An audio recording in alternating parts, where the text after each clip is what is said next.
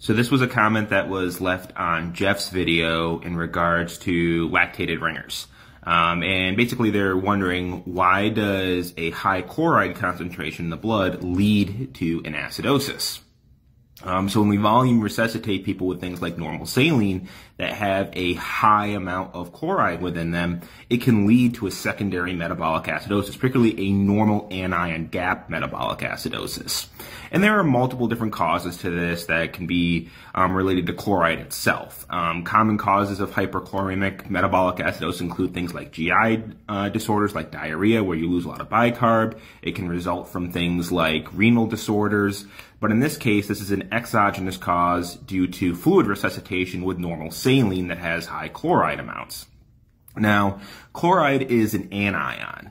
Bicarb is an anion. And in the blood, when they're next to each other, this causes a shift in the neutrality between anions and cations in the blood. And the body is going to try to fix that. One of the ways that it does this is by shifting bicarb intracellularly to try to balance out those charges. Remember, we have two negatives now, and those negatives are going to try to get away from each other. So it's going to shift bicarb intracellularly, which is therefore going to decrease the amount of base in the blood, which will then lower the pH and you get more acidotic. In addition, high levels of chloride also impair the kidney's ability to excrete acids.